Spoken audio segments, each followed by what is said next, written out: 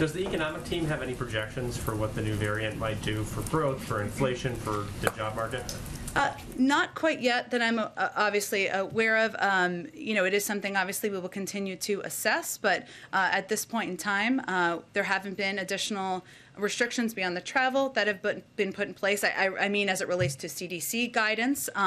So I don't have any new projections at this point from our economic team. And the holiday spending figures, if those hold and the entire holiday shopping season is higher than it was last year by a lot, does the president expect that the supply chains will be able to handle that? Or do you all expect, and you're bracing people for shortages, higher prices, et cetera?